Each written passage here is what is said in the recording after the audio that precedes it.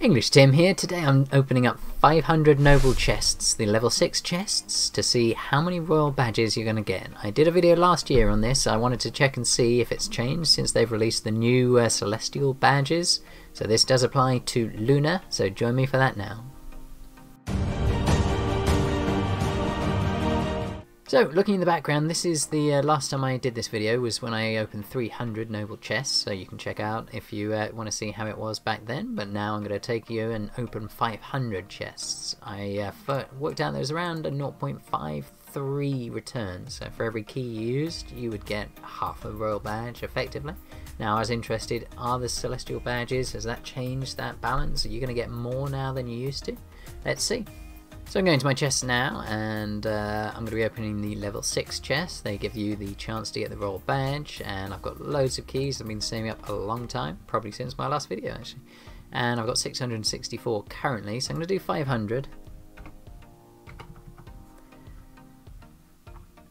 You might say, why am I not doing all 664? I might need some noble badges as well, and it's a nice round number, 500, so let's try them. So let's synthesize the keys.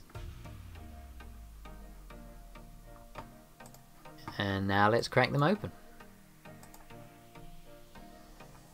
Alright, so we can check the maths on these items, but the big ticket one here is the royal badges. So it's 247. Now that would have been, by my projection, 250.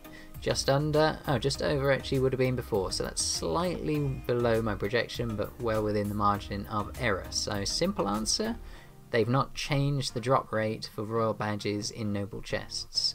Now that still means you can get a lot of royal badges, and it's still very effective, and you get all these other bits as well which do help do your upgrades.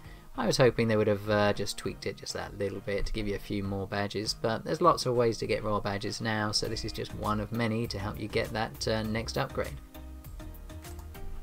So I've now updated my figures here, so you can see that now it's slightly dropped, so we're still at 0.51 rather than 0.53. I'm basically going to call it that it's 50% chance with each key or each chest you open to get a royal badge, so that's pretty consistent with that, and they like their round numbers generally, so that would be my guess, that you're going to get about half for each one.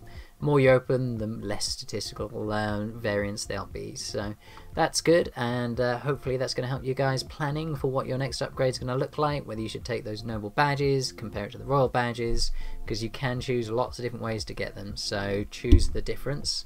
Just for your information, you'd expect to get 2.85 noble badges in each chest, so you get a lot more. Nearly 6 times as many noble badges as you do royal badges in each chest, so it depends what you need, but compare that to buying in the shop event and opening up other chests where you may have a choice.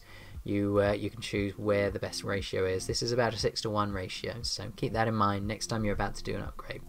So I'm EnglishTim, thanks for watching my video today. If you enjoyed that, then please check out my channel. I've got loads more content on there on both Lunar and Solar, so hopefully you'll find something that you enjoy.